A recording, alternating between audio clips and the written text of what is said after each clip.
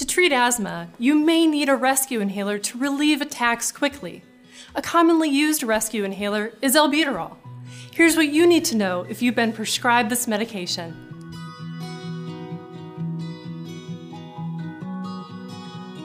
During an asthma attack, the airways become inflamed and swollen.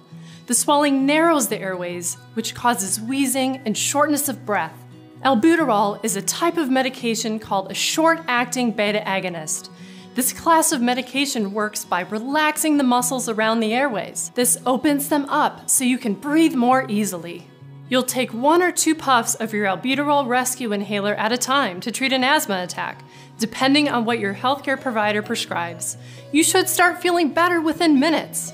You can use it every 4 to 6 hours as needed. Talk to your doctor if you're needing it frequently. This may be a sign that you need to adjust your treatment plan. You might also be prescribed Albuterol to prevent exercise-induced asthma. Your prescriber will give you instructions for how to use your inhaler for this purpose. Your prescriber is the person who wrote you the prescription. This may be your primary care doctor, nurse practitioner, physician's assistant, or a specialist like a pulmonologist.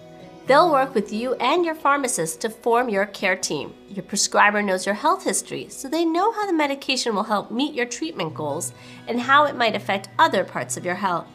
Both your pharmacist and prescriber can answer questions about how to take Albuterol. In general, hold the inhaler upright, shake it well for 5 seconds, and then remove the mouthpiece cover. Breathe out fully, then close your lips around the mouthpiece. Press down on the top of the inhaler to release the medication, and breathe in deeply and slowly as you do so.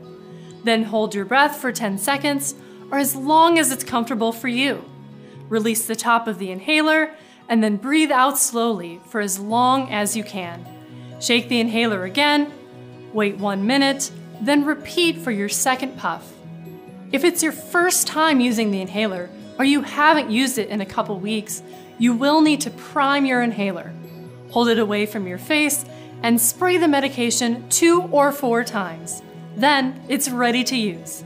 Both your prescriber and your pharmacist can answer your questions about side effects, which may include a sore throat, headache, and runny nose.